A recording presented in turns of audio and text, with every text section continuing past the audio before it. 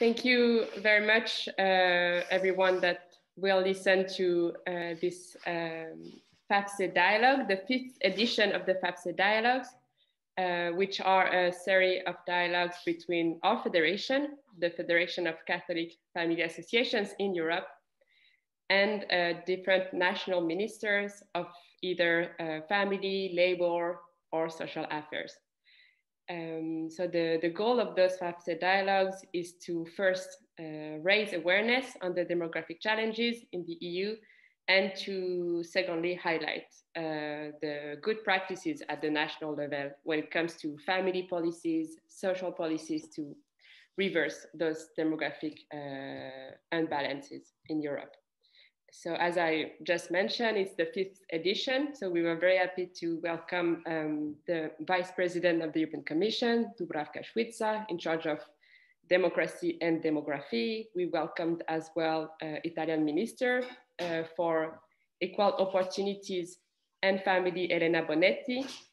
We welcome as well Hungarian Minister for Families, Katalin Novak, and Slovenian Minister for Labor, Family and Social Affairs, Janez Sigler-Kraj. And finally, we are very happy today to welcome Minister Milan Krajniak. I'm sorry if I butchered your last name.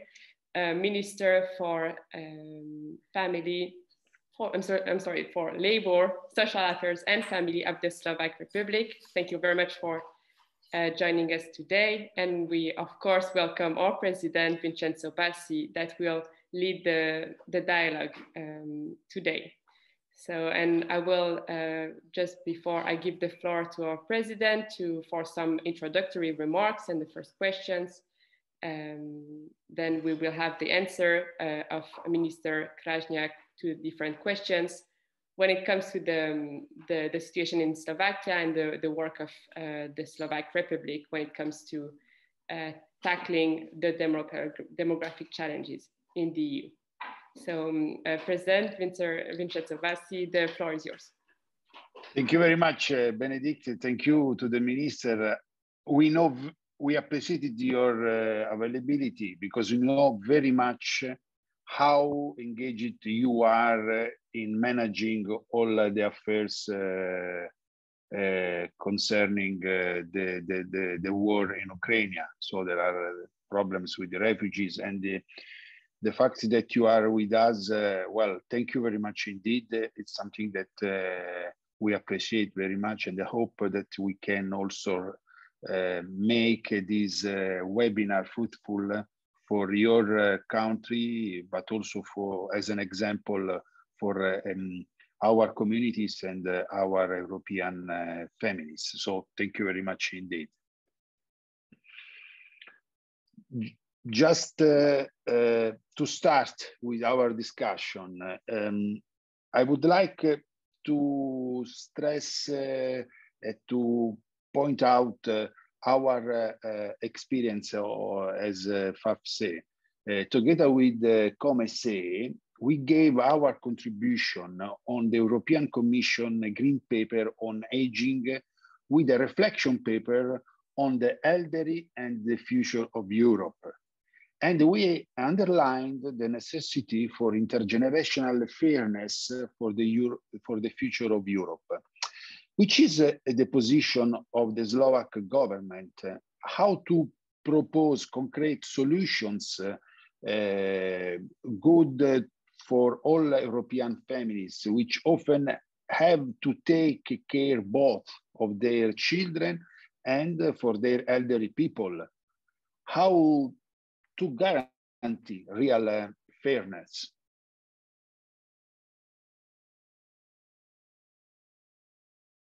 Myslím, že budeme ďalej hovoriť o... I think we will continue to speak about the economic function that the families meet in Europe. And I'd like to mention one example that I, as a minister in Slovakia, tried to introduce into our system. It relates to the fact that working children can contribute from the taxes to their elderly, because I understand creation this intergenerational justice as very important, and it has this former Bismarck's pay and you go system has to be somehow broken down, because that put the generations apart. People are somehow dependent on the state to take care of them, and the link was lost, because if I bring up 1, 2, 3 children, then I help somebody in future to get the pensions from the system. So we try to put in our pension system the situation then without increasing the contributions and the taxes. Each working person may decide, and the proposal is to put 1.5% from the gross wage to her mother and 1.5% to her father. We want to teach society that money which are then delivered to pensioners very much depend on the number of children that are born in Slovakia and that create these economic funds. We're very pleased that also Czech Republic has been inspired by this concept and has introduced it already in its policy statement. For me, this is the top priority for this year, because I tried to make the public understand that we are dependent on it, not only from the economic point of view, not only human, that we are dependent on whether families decide to have children, as that is only based not only whether people love children and care for children, but it's also an economic factor. In Slovakia, we've calculated that to bring up the child up to 20 years of age costs Slovak family 50 to 70,000 euro. But the mothers that brought up these children, often at the expense of their working development, they have lowest pensions. If, for example, a mother will be retired in 2023, the lady who had no children has higher pension than the mother that has 3 children. So that is why we want these working children pay part of their gross wages to their parents. So we want to kind of mitigate this injustice created in the years past. Really, thank you very much. For me, it's like music to hear some policy, and it's very interesting because you, in this way, we realize what we were talking, we were saying for a long time, that family policies may be considered as an investment and not as a cost, and that the public policy, economic public policies must be linked to family policies, and also the taxation has to be imposed on the basis also of the family's responsibilities. So thank you very much, because now the reality is becoming stronger, and also through your example, than the ideology. So thank you very much. And in fact, what we have seen during this pandemic time, that the pandemic has exacerbated the weight of family care responsibilities. But these responsibilities are also a moment of real gratitude towards the elderly, and a priceless joy for the parents. Recently published data in France show that the desired fertility rate for families is 2.39, while the real fertility rate has dropped down for the 6 consecutive years, this year arriving at less than 1.87. We are talking about France. Could you say one word on motherhood, also in terms of freedom for women to become new mothers? Because, you know, in the past, we were talking about the freedom of not generating children. But now also the French data put the evidence of the contrary. The people want to generate children, but their desire is not realized. So it could be also very useful to put this question. The motherhood must be interpreted in terms of freedom for women to become new mothers.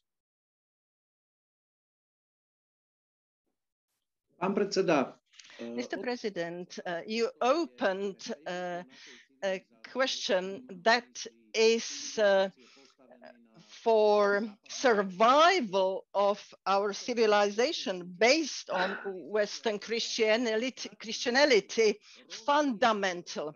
Because if the civilization loses the effort to recreate, to develop, well, that's very bad. And the basis of this development are children. And this is what we are losing in the entire Europe. Well, how to react to that? Our principled position is as follows. Slovakia wants each and every young woman to choose and create a certainty that we will support such a mother and family, irrespective whether after the birth of the child they decide to go to labor market as soon as possible. So we have a program where we support via creches, maternity schools, primary schools, and so on, these kind of families, which is partially French and German route. But also we give the mother an opportunity to stay as long as possible at home with the children. So each mother can choose until 3 years of age. We support the mother approximately 380 euros, so that this mother may stay at home. That is given through the longest period in Europe. If the mother, however, wants to return back to job, the state supports her. If she wants as long as possible at home, the state supports this mother. This is the only way how we may show the young families that if they decide to have children, we support them. But I'd like to return to the figures you mentioned. When you mentioned the figure 1.87, well, I mean, the experience in the entire Europe show that none of the pro-family, pro-population measure works from the point of medium-term horizon.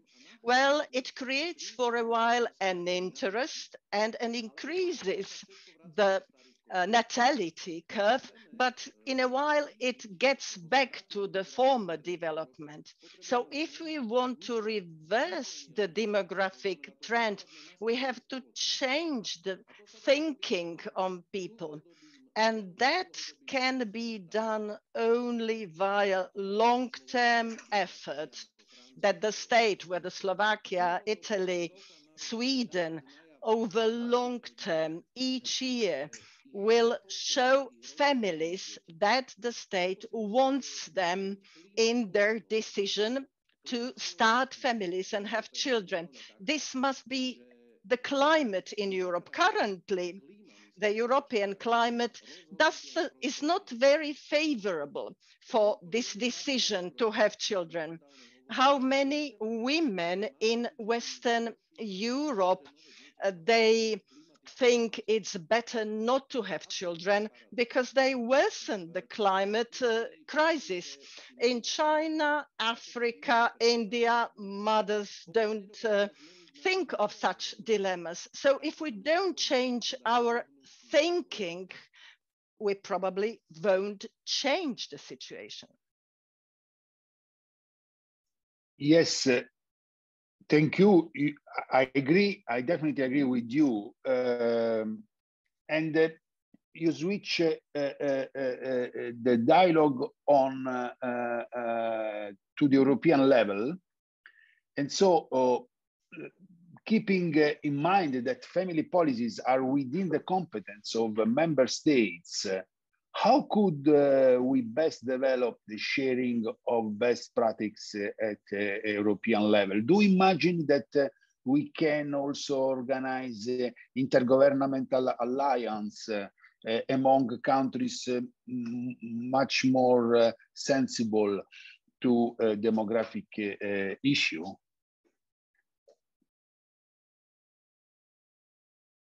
Určite áno, pretože... Certainly, yes.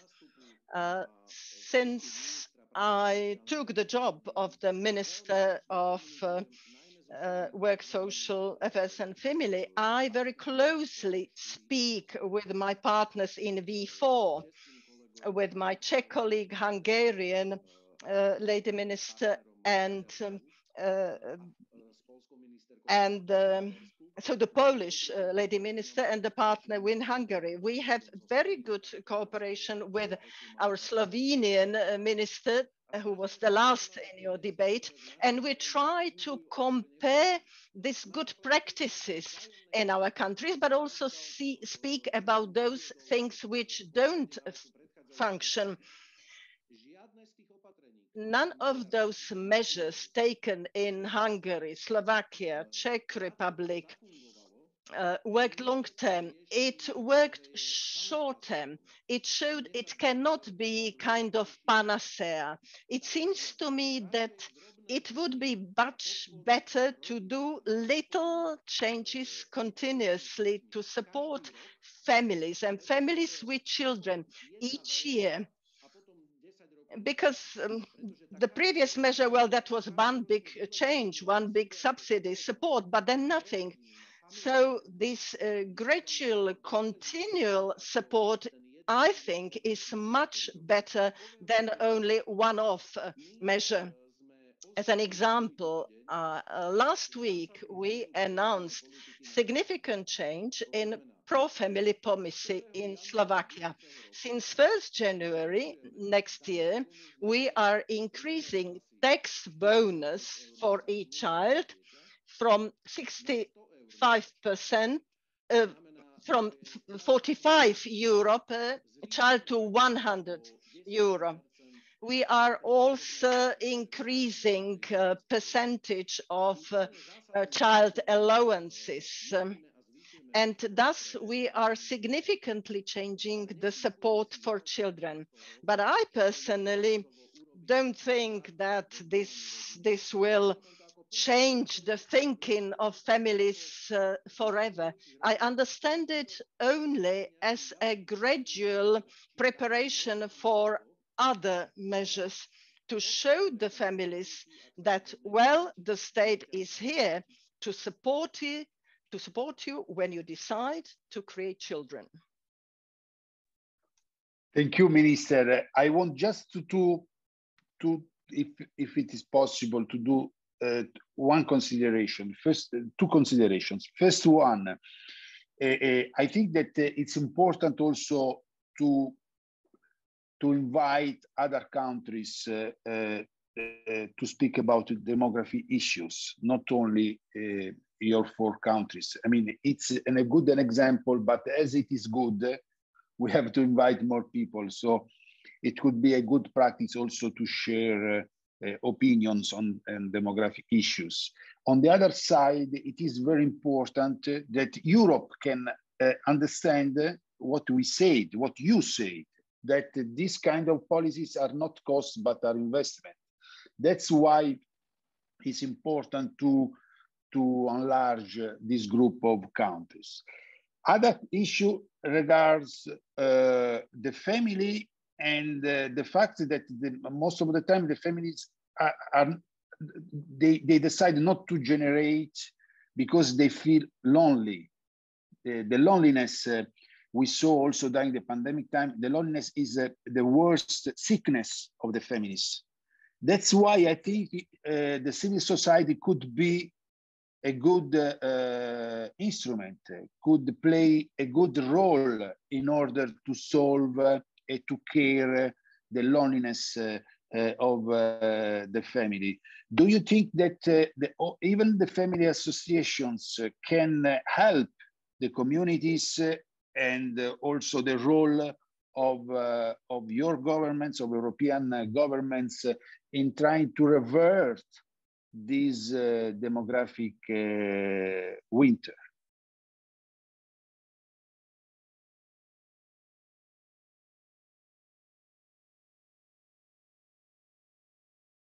Vyjadrím sa k obom témam, ktoré ste... Well, I will speak on both issues you've spoken about.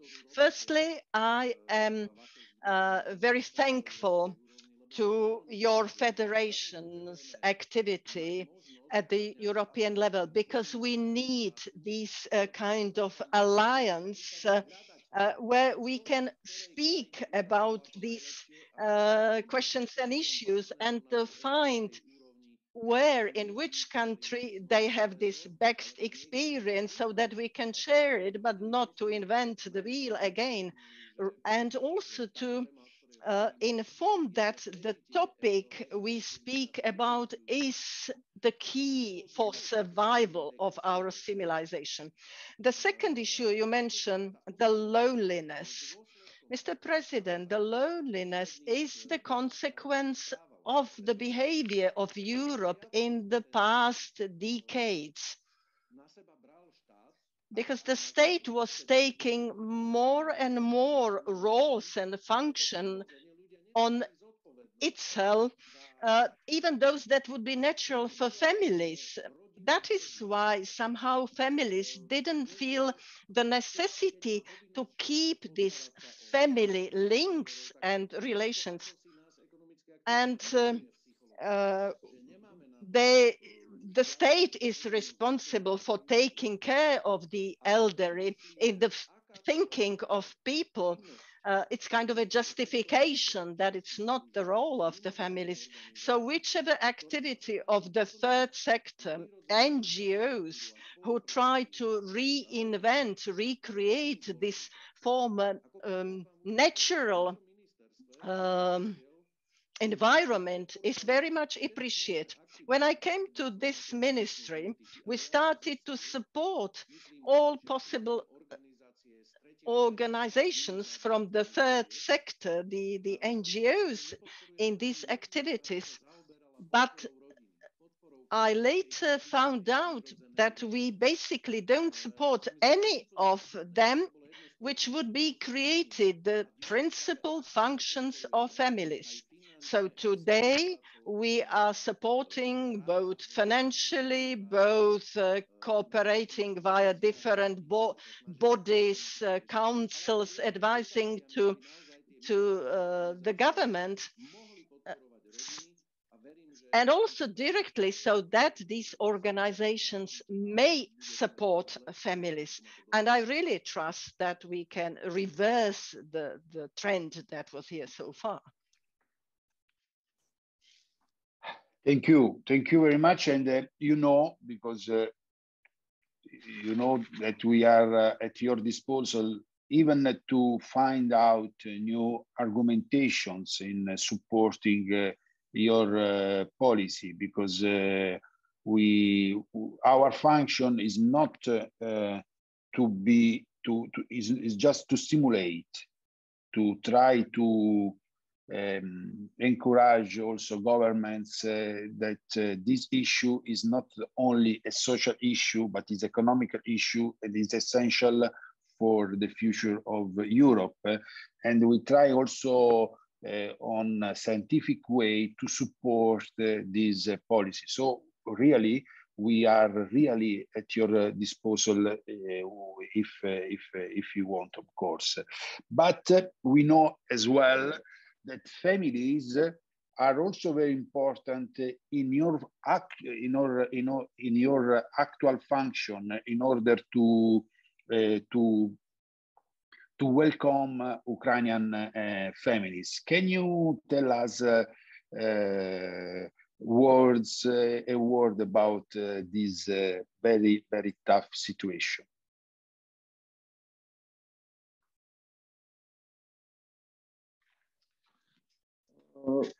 Chcel by som vám povedať na úvod niekoľko čísel, aby si... Pani tlmočníčka, ste sa nevypli. In the beginning, I'd like to say a few figures so that you can imagine what the situation is. Until today, approximately 360,000 Ukrainians came to Slovakia. Of that, approximately 126,000 children. Of those, 70,000 requested for temporary protection. Of that, approximately 30,000 children. Immediately once the war started in Ukraine, we've taken a decision that those that will require temporary protection, we will allow parents to work immediately. Children will be taken in the schools and kindergartens immediately. And whatever accommodation and other assistance is needed will be provided to these fleeing Ukrainians. Majority of those that were requested for temporary protection are women and children. And we are managing to include these people already. 5,000 already work of them in Slovakia. Children are in kindergartens, at schools. And once the situation in the western part of Ukraine has started to stabilize, some of these families have already returned back home. But basically, everybody who requested for the stay in Slovakia for this temporary protection has been supported in employment, education, psychological support. And we have a good experience with that, because those Ukrainians that found the jobs in Slovakia, they basically meet the positions in which Slovak citizens didn't want to work anymore. 50% of those Ukrainians that found the jobs, they work in production, in factories. There, the potential of filling in these jobs by Slovaks has been decreasing significantly. So basically it's kind of a win-win situation. We are ready to help these Ukrainians, but they also help us by working and later on by paying the taxes. Thank you very much for your activity, for your role, because I know that it is not easy also to let everybody understand that now we have to help people, because I mean, Ukraine is a country that is on the border with Slovakia, and you have to play a role despite of past problems and so on. And I know very much that it's not easy to do that. And you are doing, because it's your responsibility, your human duty. And so thank you very much, because we say all the time that these wars, the families do not want these wars. I mean, the mothers with child don't fight, and And when we see this word, we see that this is a question of state, not a question of feminists and the feminists, but the feminists are those who have the strongest and bad impact, receive the bad consequences from this war. So thank you very much, because we have as a FAFCE relations with Ukraine. So we have friends in Ukraine who are trying to do their best for their countries, and thank you very much indeed, Will. I really thank you. So now we want to finish this very fruitful dialogue, just trying to be not provocative, but to try to see the family phenomenon in a different way, because one of the arguments that we use promoting the function of the family is that the family works as an enterprise.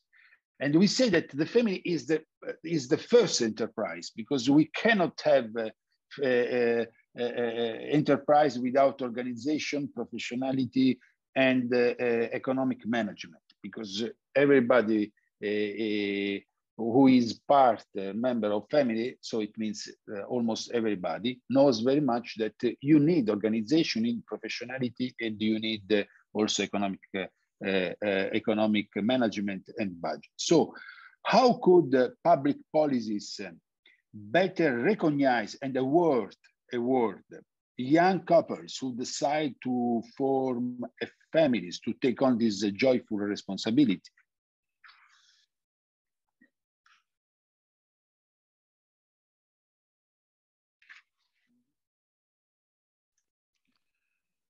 Ja si myslím, že I think that part of it I have already mentioned, and that is the massive increase of the tax bonus for a child. Because in Slovakia, it means significant motivation for the activity of the families. Because who is not economically active will not be entitled to this tax bonus. So we are trying the community, the families, that it is the right thing and appropriate thing that at least one person should work in the family. And however small the income is, it is worth it because it is compensated by the tax bonus. I very much appreciate, Mr. President, your economic approach that you introduce into discussion about families. Because yes, you are right. If we counted the functions that the family does, I mean these economical functions within the state, well, then we would have to increase significantly the GDP in each country, because mother has to take care of children, must wash their things, iron the clothing, must cook for the children. The relatives take care about the relatives, and that is not included in the GDP of the state. But let us consider the situation that the state would have to pay for it. Well, so it is a significant contribution of the families. Not that we would want to forget about the love within families, but to mention also this economic function of the families, and the state should take this into consideration in setting out the policies. Dear Minister, thank you very much for your contribution. And I'm very sincere when I say that I would like to continue having relations and exchange of ideas with you, because you have to feel the responsibility that now, as to family policies, we need more practice to be exported at European level, because we must not neglect the family policies as a normal emergency social policies. It's something different, and we have to try also to let everybody understand that without serious family policies, we cannot manage the future of our countries, because today we do not have time to speak also about the population of the rural areas, but this is also a very crucial point. So thank you very much. Feel at my federation at your disposal, and we hope also in Slovakia to have alliance with universities, with the professors, because we are sure that we need to create a pro-family community which is able not too much to defend the families, but to propose the family as a resource for the common good. So thank you very much indeed.